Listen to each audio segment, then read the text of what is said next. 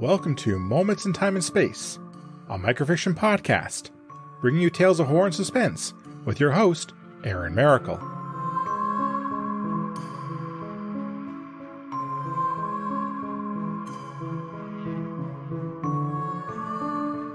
Hello everyone.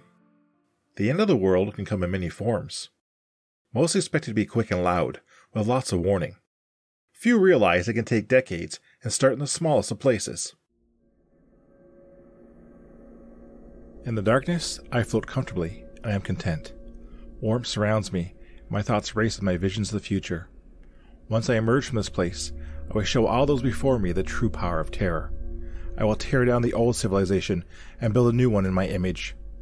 Those that stand with me will be given a chance to serve in the new world that I will create.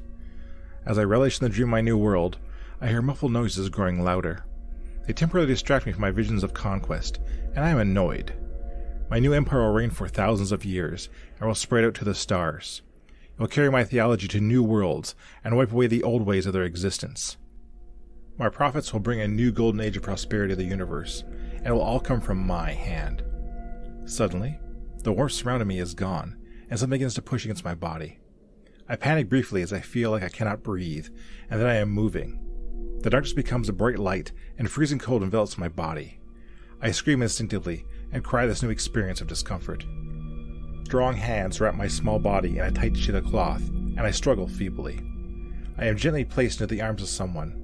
The being gazes at me with tired eyes and a soft smile. The being says something incomprehensible to me and holds me close. This one will be my first disciple, and they will bear witness to the birth of the apocalypse.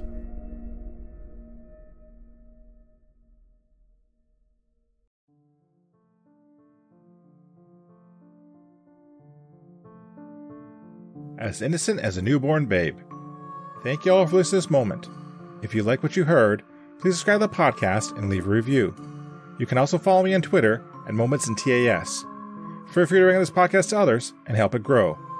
Please check out our Patreon page if you want to offer additional support for this podcast.